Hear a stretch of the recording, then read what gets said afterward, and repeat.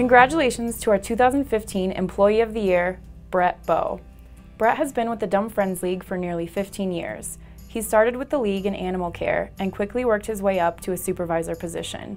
Brett joined our investigations team in 2001, where he's been an asset ever since. In the last year alone, Brett has responded to 411 calls that have included investigation cases, foster inspections, and court appearances. And in the past 3 years, Brett hasn't called in sick once.